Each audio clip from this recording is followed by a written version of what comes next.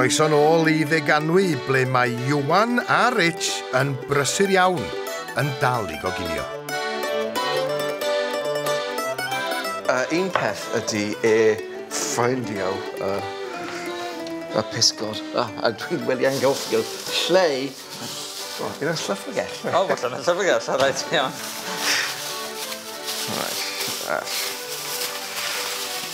Na, dwi'n meddwl bod mae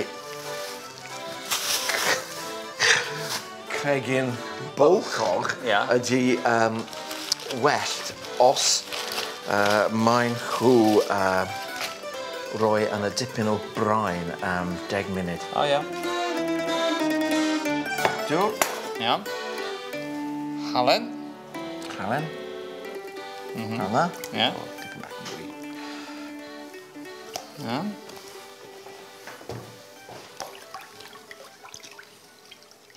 So, ti'n cael dŵr a halen, ydy hyn. Halen. Os ti'n dweud salty, beth ydy salty?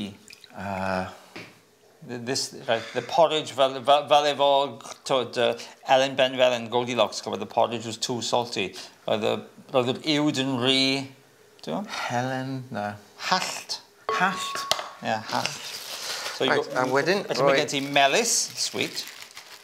Melys, sweet. Hallt, salty. Beth ydy sour? Sour. Sair. Sir. Sir. Ie, sir. O, ddim yn rwyd. Na. Saurus ydy... Mae'n gair saurus, felly mae gen ti... Saurus ydy savory. Felly mae gen ti hallt, salty, melys, sweet, saurus, savory, a sir, sour. Y peth nesaf ydy yn paratoi y sydd lime. Iawn. Dwi'n wedi... God, lle mae limes? Na. Ti allan eto. Dwi'n meddwl... O, yn y llyfrgell, bosib. Ie, rhaid. Yn y llyfrgell? Ie.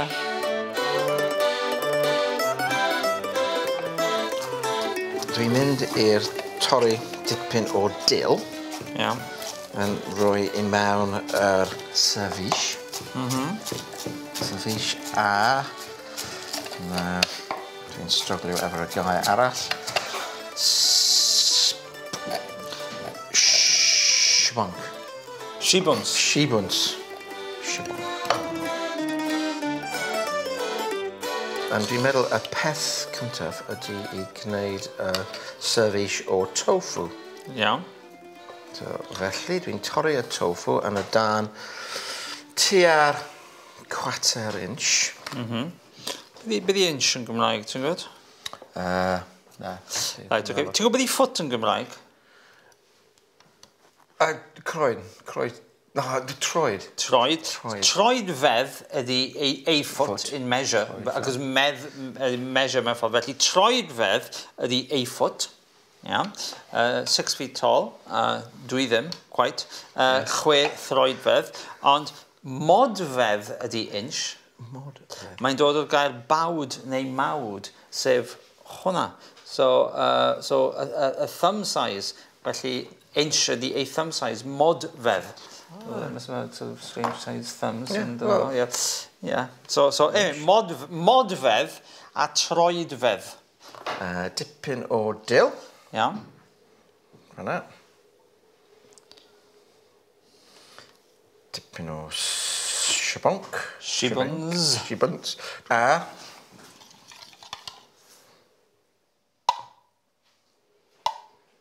Rhoi sydd lime ar y top.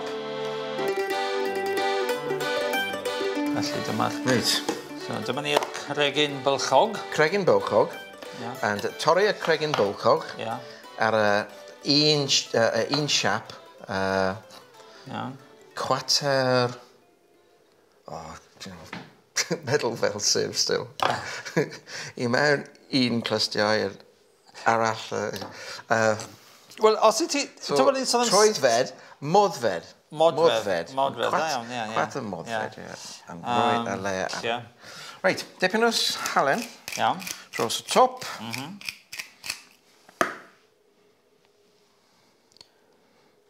Rhoi dill. Iawn. Yna. Shibons. dipyn o sydd lime, os fel ac yn da. Ar y top. Reit, so felly mae cwrs cyntaf bron yn gorffen, ond rwan, da ni'n angen i roti yr pupur. Right, ia. Na, ie. Hostio'r pupur, ia. O, dwi ti ddim yn Heston Blumenthal hefo, sgen ti ddim blowtorch i wneud rhain, felly? No. Well, actually, dweud i hyn yn gen i blowtorch. O, ie, peth. That's lyfrgell. Yna mae'n torri'r hyrdyn ac yn paratoi'r pysgodyn ar gyfer ei goginio am ryw 10 munud ar y cwch.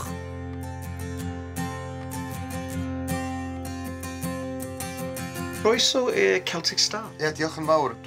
Mae'r tywydd dipyn bach yn rhy arw. It's a bit rough to take the boat out heddiw. Diolch bif. Neu fydda bwyd yn mynd i bob man. Llawer o pobl. Yr argraff dwi'n gael Ioan ydy bod Richard fan hyn yn eitha trefnus yn y gegin, achos pan mae o'n mynd i hwylio, when you go sailing, mae o'n paratoi bwyd ar gyfer pobl ar y cwch pryn bynnag. Na'r argraff ges ti bod? Wel ie, mae gen i fo brofiad fel chef proffesiynol beth bynnag yn Awstralia, ond ti'n dweud. Yn Australia. Ie. Felly na... Ers talwm. Ie, ond mae'n drefn yna. Ac mae'r ffordd mae'n defnyddio cyllell. O, yn gyflym? Ynddi. Reit. Ie, na, felly na, mae popeth wedi bod yn rhedeg fel cloc, fel watch. Wel, dwi'n edrych ymlaen i flasu y bwyd heddiw, a dwi'n gwybod fod Maggie a Kate hefyd, ond mae gen ti chydig bach ar ôl i'w wneud. You've got a bit more to do here in the kitchen. Dipyn bach yma. Felly, dim llawr. Cariwch i mlaen, achos mae Maggie ac Kate ar y ffordd. Great.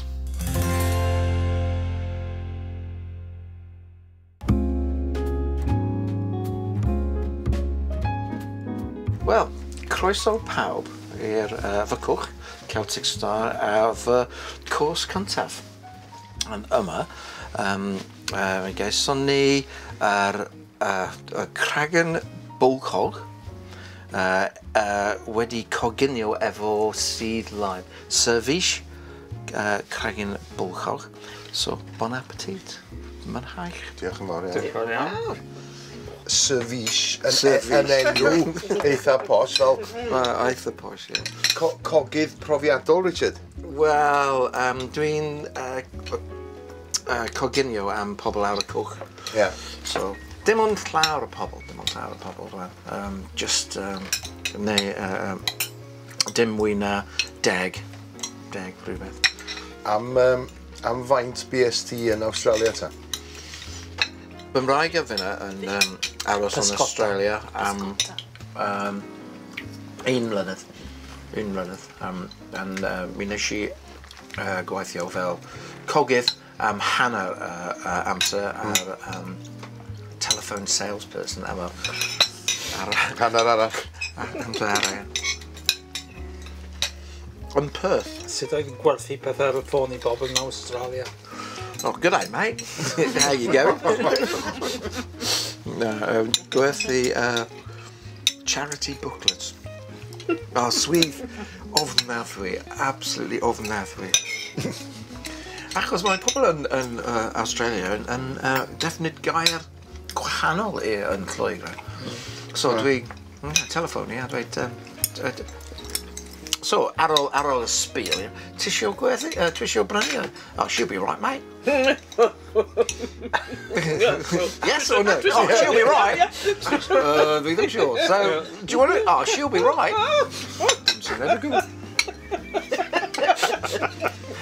Roedd y cregyn bwlchog yn flasus iawn, yn ffres, roedd yn arbennig o da. Y cwrs cyntaf, the scallops yn perffaith. Absolutely perffaith. Richard, dwi'n siŵr bod ti'n falch bod platiau pawb yn wag. Yn wag. Y cregyn bylchog wedi bod yn llwyddiannus iawn, yn flasus iawn. Flasus iawn. Yn gobeithio, rhywbeth dipyn bach yn gwahanol i bei pobl yn bwyta fel arfer. Richard, diolch yn fawr. Da ni am mynd at egwyl sydyn pan ddawn ni nôl. Gyda lwc, mi fyddan ni'n barod i flasu'r pysgodyn.